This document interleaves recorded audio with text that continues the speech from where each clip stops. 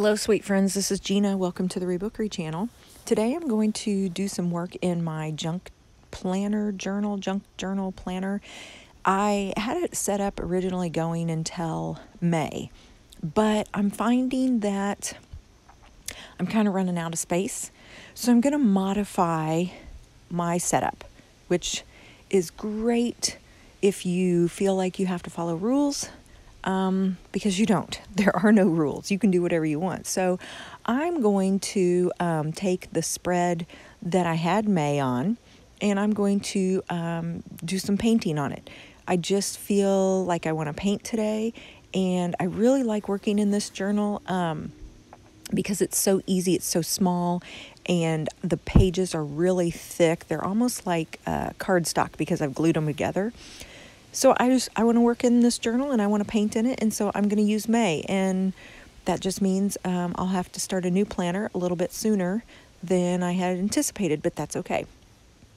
So I just pulled out some colors of paint, ones that I love. I'm going to go for some light colors here, and what I'm going to do is just make some splotches of paint around the page, and then let them dry in between because I don't really want them to mix. Sometimes I like to mix my paints, but this time I don't. I want the colors to stay their true color. And then, always being the person that doesn't like to waste anything, I'm going to flip the page over and just use any leftover paint that's on my brush. I will put it on the page that's behind it, and I don't care about that page because I don't know what I'm going to do on that page yet, so I'm just going to slap some paint down, and I'll figure out what I'm going to do with that page later on.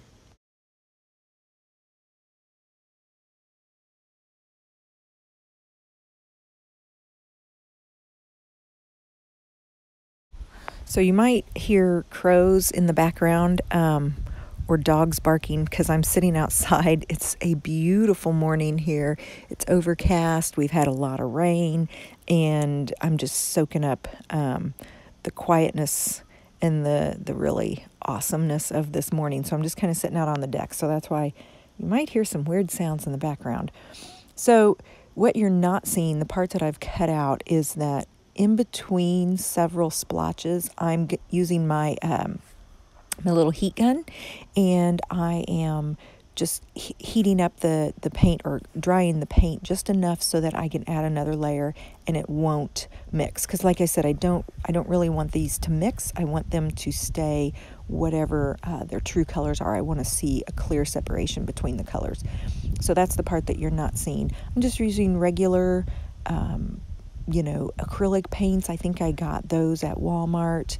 They're like 99 cents. Nothing fancy here. I just have pulled out a bigger container of some paint. This is just some paint I got at Michael's, so I don't have any really expensive paints or anything. I'm just using cheapos, and they seem to work just fine.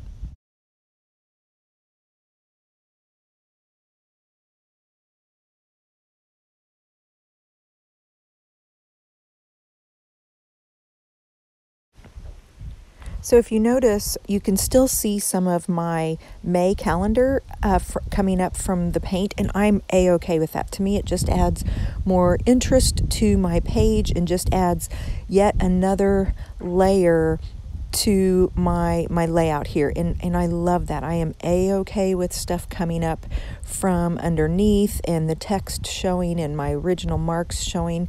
It kind of shows the process or tells the story of how the page evolved and turned out to be whatever it is. And I have to be totally honest with you guys. After I filmed this video, I sat there with this journal on my desk, and I played around with it for a long time, just teeny tiny little marks that just were, it was just silly stuff. I kept thinking, oh my gosh, I'm wasting time here because I wasn't doing anything. I was just putting down teeny tiny little marks all over the page, just really doodling. And the finished page that you're going to see is just a background. Like, I'm just setting it up so that I can do journaling and stuff on it later. But after I did the background, I couldn't leave it alone. So I will get some pictures of what I have the page looking like now. And again, it's not done. It's in stages. My purpose for this journal is it's sitting there when I come home from school. I pull it out, I pull out some markers, and I play in it. I maybe record memories. I write down maybe appointments and things that are coming up, but it's just a place to dump my thoughts. And so I just wanted a page that had paint on it so that when I come home, I have something really pretty to look at and I can dump my thoughts on this page. So that's where this whole paint thing is coming from. So once I did the paint, and I pulled out a few extra colors just because I felt like I needed some more pops of color, but I still kept within that paint, the same palette of those pastel, light colors.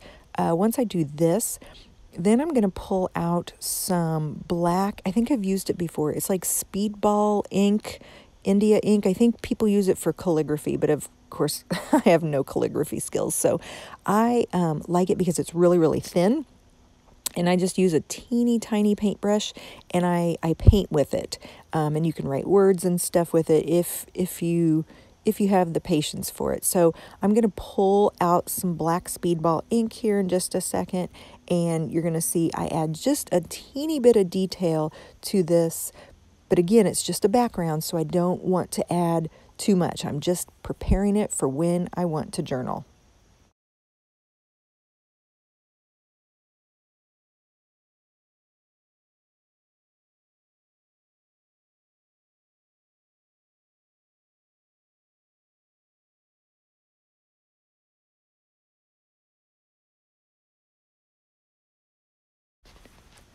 So as I start to use different kinds of paint, I start to notice that I have different finishes. So some of my paints are a matte finish. Some of my paints are glossy. This orange that I just put down, it's a metallic finish. Now, it looks really cool when it's all together on that layout, but a problem, and it depends on whether or not you think it's a problem, but something that you can encounter is if you're doing this for a background and you're using different finishes of paint, when you go to put things over top of it, the different finishes are going to accept your new media, whatever you're using, collage, glue, ink, I'm stamping here, it will accept it differently and it will give you a different look. So, case in point, I am using a stamp and I'm just stamping down in the bottom. I'm using some archival ink, but because that orange is metallic, it has a slick finish and my stamp slid when I put it on there, which is no big deal because I wasn't looking for a perfect stamp anyway, and it actually worked to my advantage because it gave some different, like some of the flowers were thicker than others, and that's totally perfect. But just if you do a technique like this where you are trying to keep your paints separate, just know that if you use different finishes, it will give you a very cool effect, but it does affect whatever you put on top. So here's my Speedball India ink, and I'm just drawing with my paintbrush.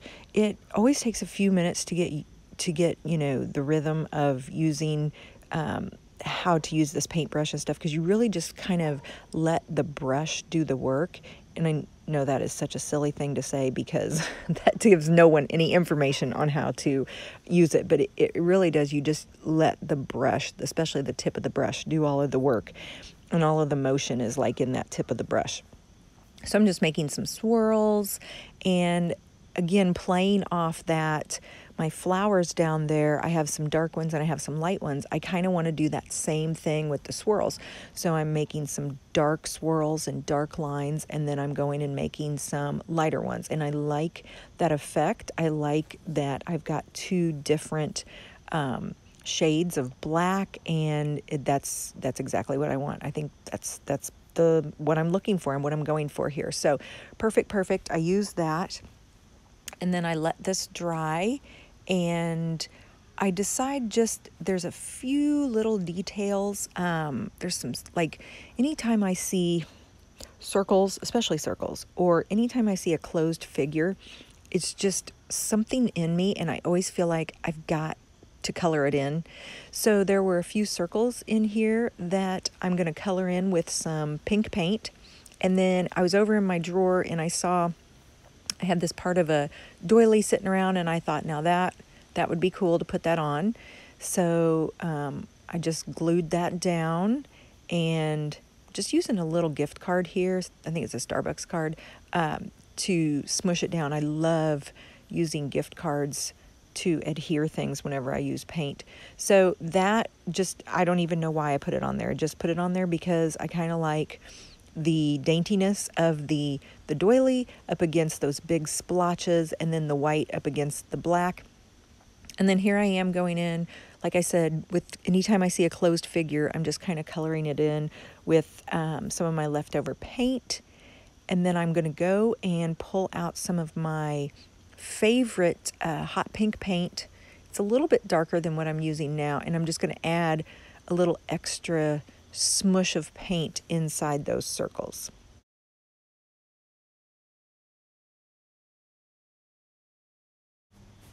So I'm just about done here, just finishing up the last little details and making sure it's all dry because I don't want to close it and get everything all smushed.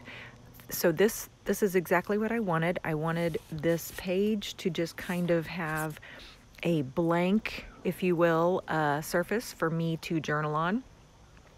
Lots of room for me to do whatever I feel like doing when I come home from school one day. I am going to add a couple of little, and you'll see it here in just a second. I had a couple of little flowers. One is some wrapping paper that I cut into a flower and I glued it on, and then the other one is just I drew some flowers and colored them in. So I have lots of places for doodling and all kinds of good stuff. Guys, thanks for hanging out with me today. I hope you are healthy, I hope you are happy, and I hope you do something creative. Bye.